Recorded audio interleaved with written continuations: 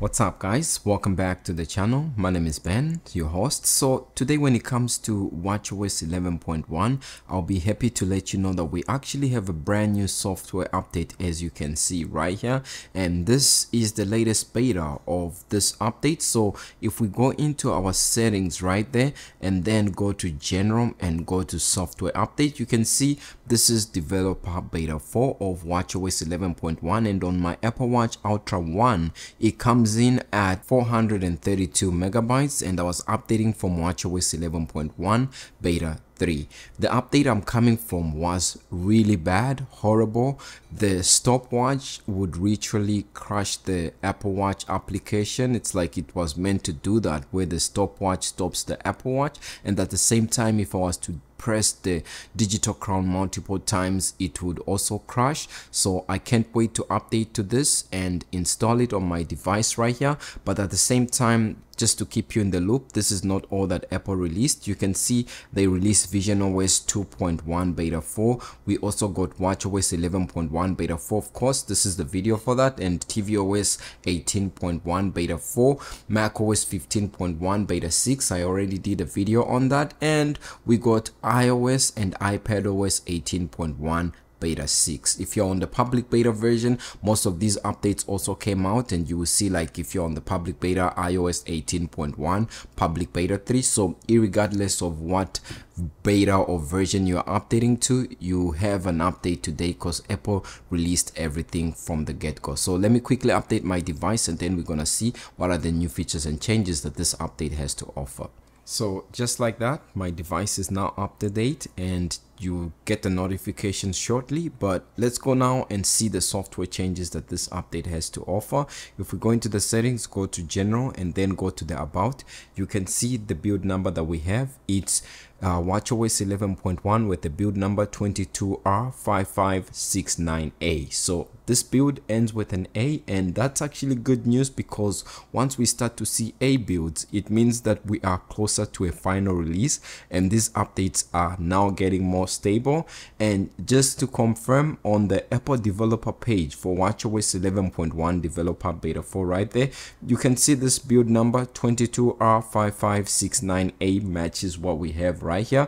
This is good to check, because the previous watchOS 11.1 beta 3 actually said a different build number on Apple's developer website compared to the build number that people were actually getting on their devices. So that was an issue, but at this point in time it seems to have been resolved, and it's back to its normal default. It's a very rare miss from Apple, what we saw last week or with the last update. And now let's talk about what's new with this update. So the first new thing that has changed has to do with the Vitals application. So there was an issue where many users were complaining about the Vitals application getting false notifications, and from what I've been able to find online since this update came out about 4 to 6 hours ago, a lot of users have said that that issue has been resolved and the Vitals application should be okay for you now.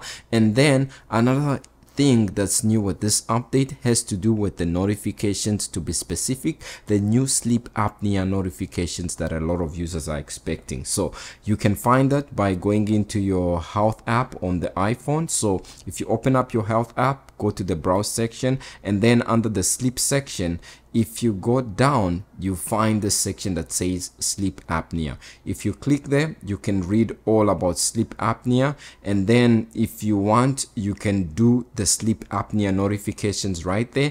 And under this section, it will tell you that you can get these notifications, and if you want to turn them on, you can go into your settings and turn on these sleep apnea notifications. Now for me, if I go into the browse section right there and search for apnea, just like this, you can see the notification comes up. Now under this section, for me on my Apple Watch, you can see that this page has been updated for me. They've added or lengthened the paragraph as well, and at the same time you can see the glyphs and icons that we have were updated. But you can see here, when we go to the sleep apnea notifications, it says unavailable, and it doesn't say it's unavailable in my country or region. It just says sleep apnea notifications are not available on your Apple Watch. And that's true because the Apple Watch that I have right here is the Apple Watch Ultra 1. The sleep apnea notifications that have been enabled in this update of WatchOS 11.1 beta 4 going forward are only supported on the Apple Watch Series 9, Series 10 and Apple Watch Ultra 2. So I thought about it, but I was like, you know, should I really upgrade my watch and buy like an Apple Watch Ultra 2 from an Ultra 1 just for one single feature? For me, it didn't really make sense, but if you have the Series 9 or Series 10 or the Ultra 2, then you will be able to see the sleep apnea notifications and you'll be able to enable them on your device. Just to let you know some of the things, this is the screen that you're going to be seeing when you have a supported series. So it's going to welcome you to a screen that looks like this, where there's a possible sleep apnea notifications, and it will prompt you to be able to discuss this with your doctor.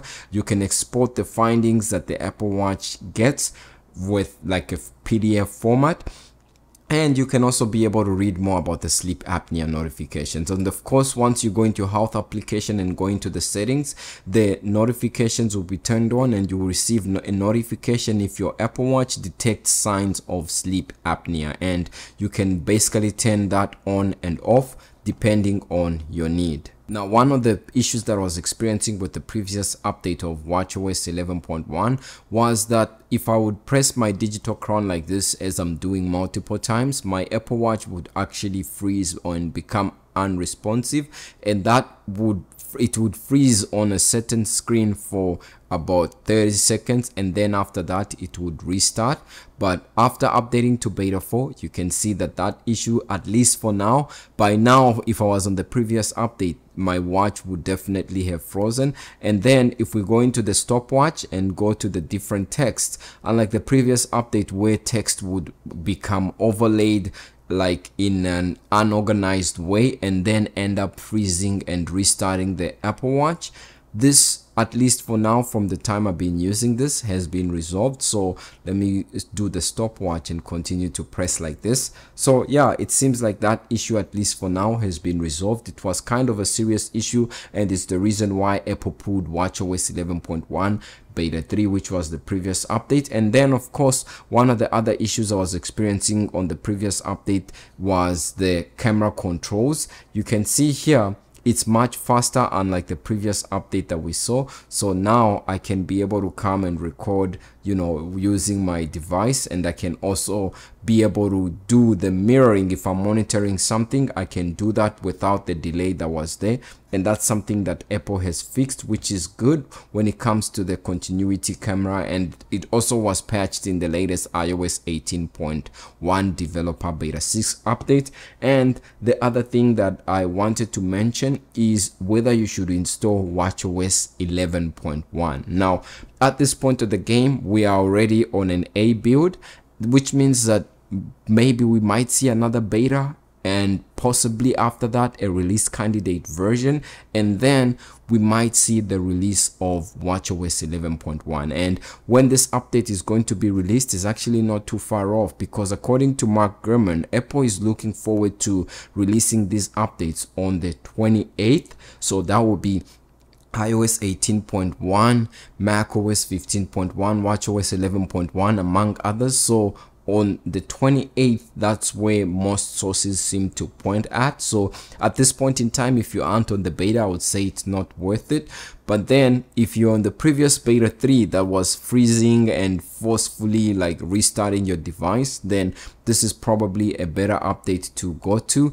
As for me, at least, from the things and the functions that were triggering my panic system panics have been resolved, at least for now. I'll continuously test it, and if there is like emergency issue, or if I find something serious, then I'll make another like public service announcement video like my previous one that I did a couple days ago to warn you that this update is not stable. But from what I'm seeing right now, it seems like that issue has been resolved. So just my quick 2 cents right here, or my take when it comes to this update. Let me know what you think about this video. Please give us a like, as it helps us reach a broader audience. And if you enjoyed the video, subscribe so that you don't miss out. My name is Ben, and I'm signing out. Peace.